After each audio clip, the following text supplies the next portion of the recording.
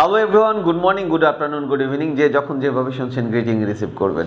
আজকে আমরা খুব প্রচলিত টপিক একটু ডিফারেন্ট ওয়েতে করার চেষ্টা করব, সেটা হলো ফার্স্ট ইনডিফিনিট বা যেটাকে বলা হয় ফার্স্ট সিম্পল টেন্স। সিম্পল টেন্সের আমরা নর্মালি যে স্ট্রাকচারটা ব্যবহার করি সেটা হচ্ছে subject plus ভিটিউ plus object.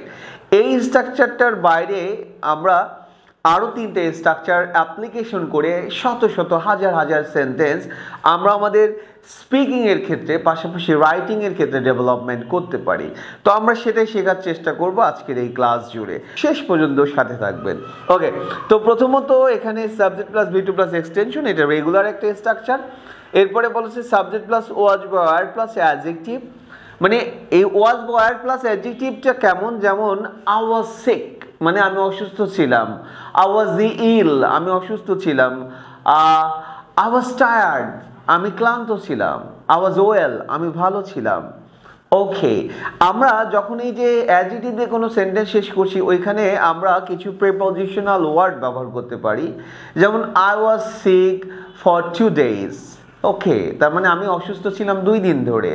I was sick for last 2 months আমি গত 2 মাস ধরেই অসুস্থ ছিলাম। মানে এইভাবে আমরা সেন্টেন্সগুলোকে এক্সপান্ড করতে পারি, সেন্টেন্সগুলোকে বৃহৎ আকার সেন্টেন্স হিসাবে আমরা রূপদান করতে পারি। এটা আমাদের স্পিকিংয়ে পাশাপাশি যখন রিটেন ইংলিশে যাব আমাদের প্রচুর পরিমাণে হেল্প করবে। তো আমরা এই অ্যাডজেক্টিভের সাথে যে কোনো adjective, fine, nice, well, beautiful, wise, unwise, pious, honest, যে কোনো অ্যাডজেক্টিভ ব্যবহার করে আপনি একটু ট্রাই করেন, লিখেন বা নিজে বলার চেষ্টা করেন। যেমন আই ওয়াজ পায়াস মানে কি আমি ধার্মিক ছিলাম, আই ওয়াজ অনেস্ট আমি সৎ ছিলাম, ইন মাই সার্ভিস লাইফ আমার চাকরি জীবনে বা আমার চাকরি চলাকালীন সময়ে।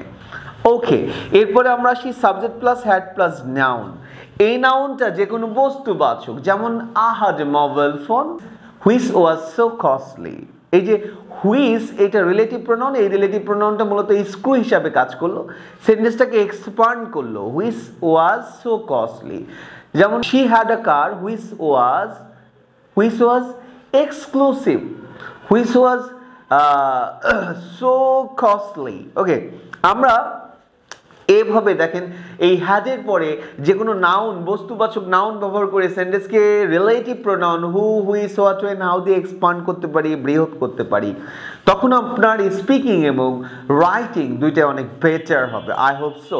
এরপরে আসি আমরা আরেকটা স্ট্রাকচার দেখতে পাচ্ছি, subject plus was, were plus noun, এবং নাউনের ব্র্যাকেটে কিন্তু আমি একটা শব্দ দিয়ে রাখছি, পদবী। কোন নাউনের পদবী?